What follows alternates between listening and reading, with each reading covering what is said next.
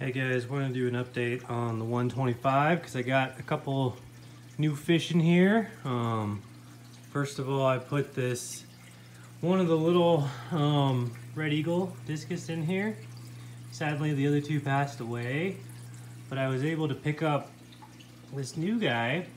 Not exactly sure what color variant he is, but it's a full-size discus. He was a really good deal.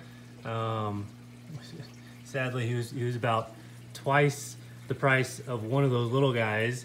So he was a trade-in that someone did, and so I got to steal the deal because he's a full-grown discus. You know, for twice as much as one of these little guys, and this is like a maybe 3-inch discus. I mean, this is a full-grown 6.5 inch discus, and he's super pretty.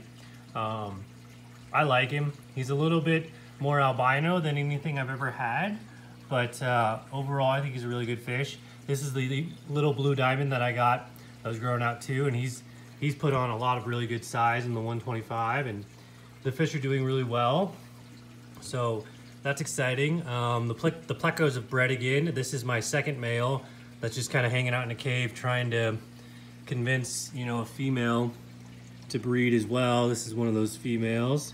Kind of a little bit bad glare there, but yeah, everything seems to be doing pretty well in this tank.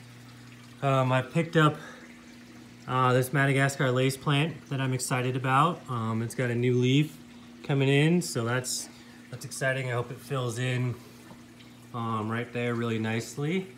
And yeah, I hope this little red eagle grows up quicker now that he's in the 125. You know, the other two passed away, so I figured it's better just to put him in the big tank. He might get bullied around a little bit, but he's been in here a week and he's been doing pretty well. He didn't have nip fins or anything. He was the strongest one, and I think he'll benefit a lot from just being in a bigger tank and everything with that. So yeah, just want to do an update with the new fish. He's a little skittish, but he's super pretty, and yeah, go from there. Thanks for watching.